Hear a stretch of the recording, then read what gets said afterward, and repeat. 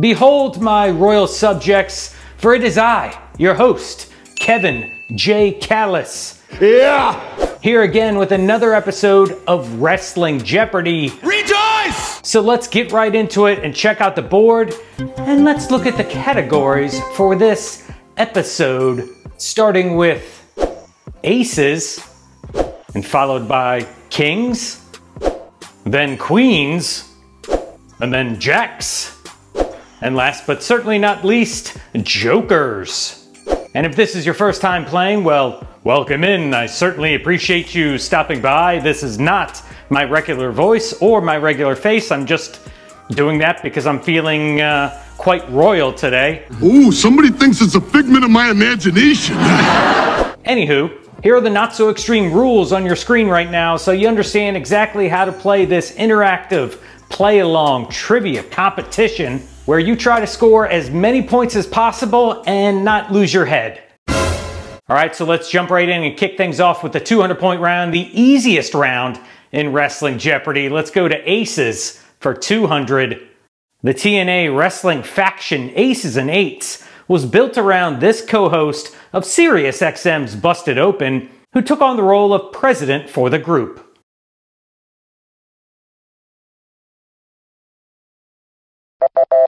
And the correct answer, who is Bully Ray? All right, let's move on now to kings for 200. Following his victory in the 1994 King of the Ring tournament, this wrestler adopted the nickname of the King of Hearts.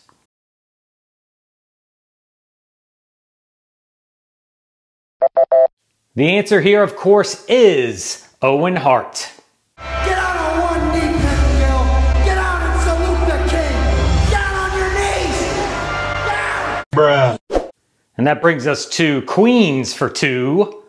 This WWE Hall of Famer was a sensational compliment to Randy Savage's villainous Macho King gimmick.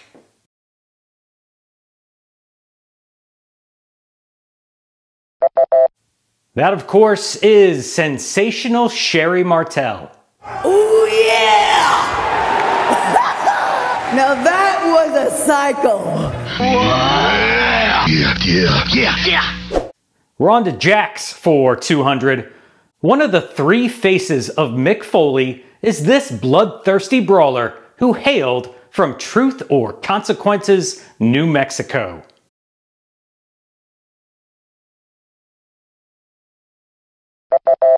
And the answer, Mr. Bang Bang himself, Cactus Jack. All right, let's finish off the 200-point round with jokers. This WWE superstar cosplayed as Heath Ledger's version of the Joker from The Dark Knight for his match against JBL at WrestleMania 25.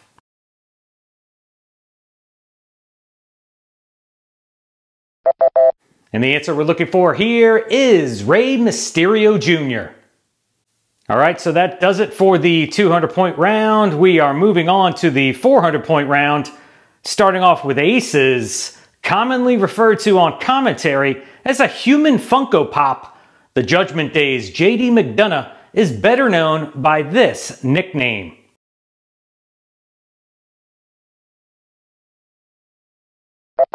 And what the hell is wrong with J.D. McDonough? Head so big on that little body, he's looking like a Funko Pop.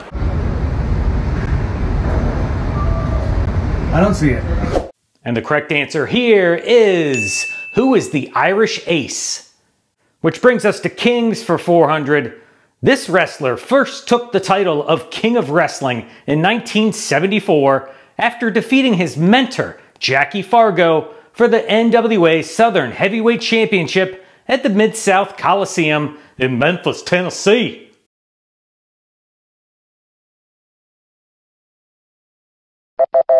The correct answer, who is Jerry the King Lawler? Moving on to queens for 400. This first ever 2-time NXT Women's Champion goes by the moniker the Queen of Spades.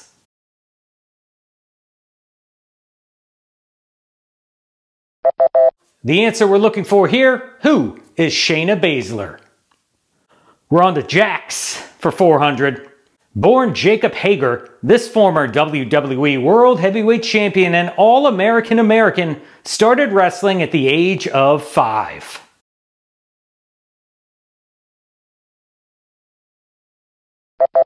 That, of course, is Jack Swagger. Wait, you actually call yourself the All-American American? You know how stupid that sounds? That's like me running out there going, the champ is here! Here! And let's close out the 400-point round with Jokers. Seth freaking Rollins recreated Joaquin Phoenix's iconic dance scene from The Joker for our commercial spot promoting this premium live event.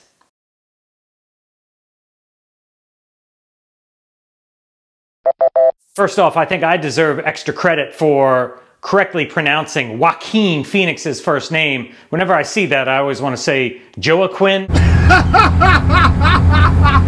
Anyway, the answer here, WrestleMania 39, WrestleMania Goes Hollywood.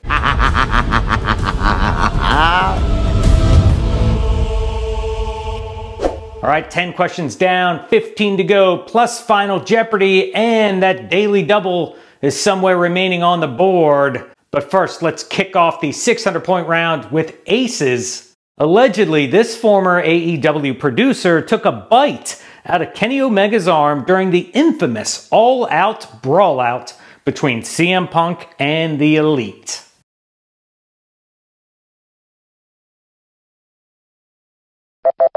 And the correct answer here, who is Ace Steel? We're on to Kings for 600. All right, take some time to tally up your score and then make your daily double wager.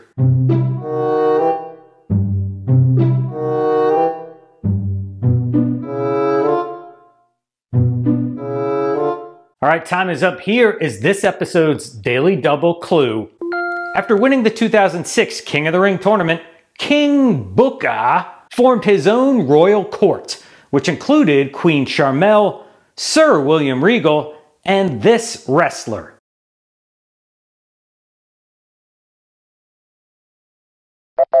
And that would be Sir Finlay. Which brings us to Queens for 600.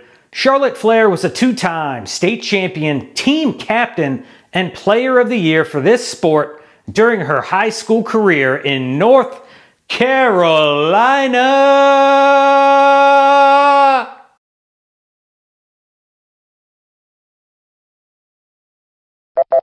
I don't do it nearly as well as Justin Roberts does, but the answer here we're looking for, what is volleyball? Moving on to jacks for 600, Jerome Young was a notorious hardcore wrestler, better known by this ring name.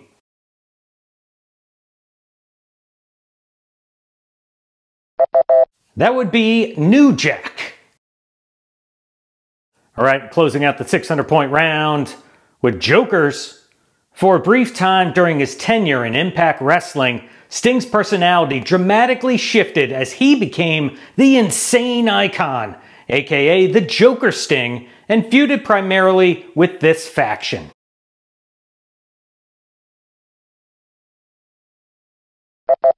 And the answer, that would be, who is immortal? All right, 10 questions down, 15 to go. If you're having as much fun as I am right now, make sure you hit that subscribe button and also the ringy-dingy notification icon bell so you always get notified whenever we come out with a brand new Wrestling Jeopardy episode, which is always every weekend, specifically on Saturdays. Well, you know something? Let's just say, game on! All right, let's hop back in, kick off the 800-point round with aces. Before he created People Power, Johnny Ace, aka John Laurinaitis, is credited with inventing this wrestling maneuver.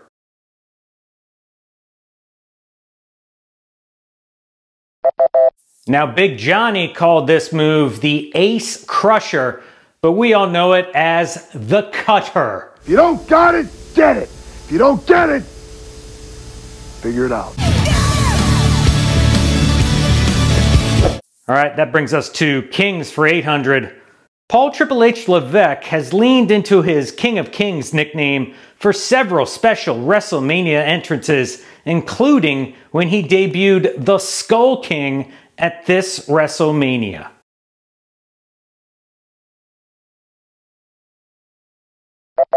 Yes, for his match with The Undertaker, coming out to For Whom the Bell Tolls by Metallica, this occurred at WrestleMania 27. Moving on to Queens, for 800, this WWE superstar won the inaugural Queen's Crown Tournament in 2021.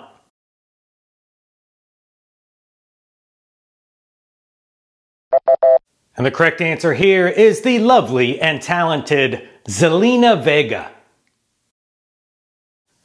Alright, let's hit the road, Jack, for 800.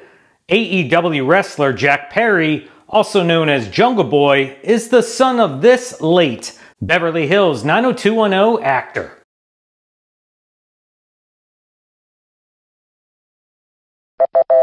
And that would be the late, great Luke Perry. Pleasure to have you here. Dylan, I love you. Whoa.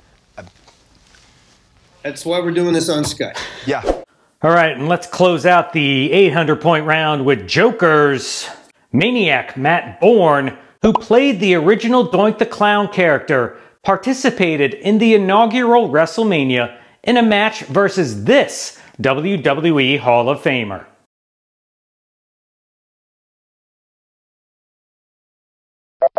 I believe this was the third match on the card, and this was Matt Bourne versus Ricky the Dragon Steamboat. Sensational victory for Ricky Steamboat.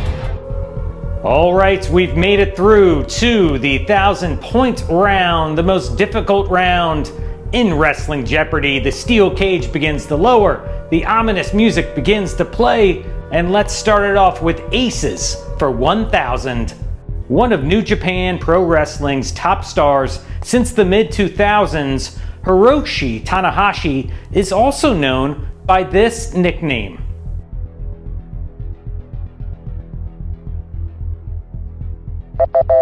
What is the ace of the universe? All right, let's close out Kings for 1,000. This wrestler is one of a select few who has been inducted into the WWE Hall of Fame, the WCW Hall of Fame, the NWA Hall of Fame, the Wrestling Observer Newsletter Hall of Fame, and the Professional Wrestling Hall of Fame.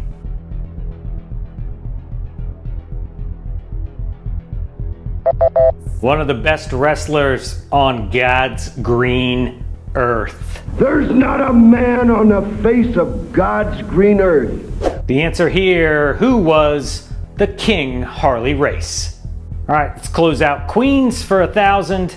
In February 2024, ECW original Francine took issue with 2K Games promoting this wrestler as the Queen of Extreme for their WWE 2K24 video game.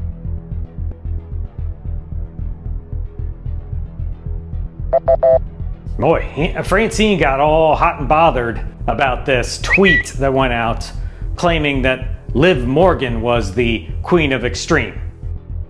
Closing out Jax for 1,000, WWE fans of a certain age surely remember this man as the on-screen WWF president and authority figure from 1984 through 1995.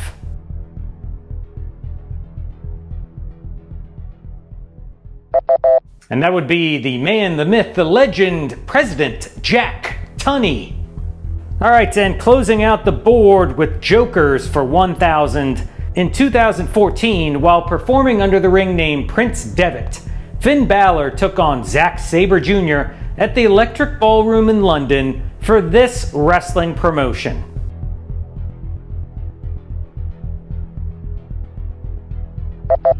And the correct answer, what is Progress Wrestling?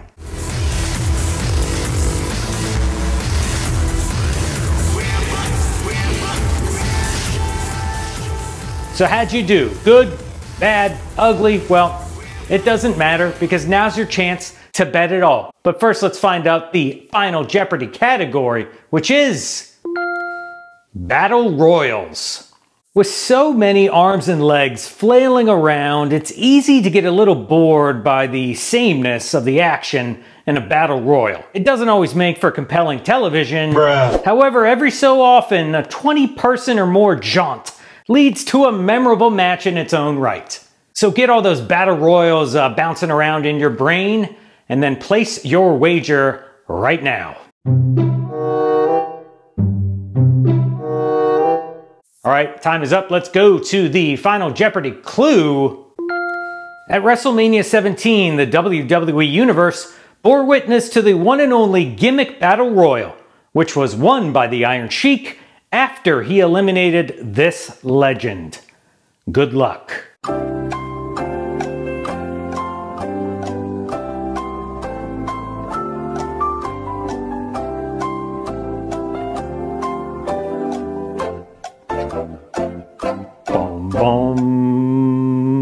At WrestleMania 17, the WWE Universe bore witness to the one and only gimmick battle royal, which was won by the Iron Sheik after he eliminated this legend.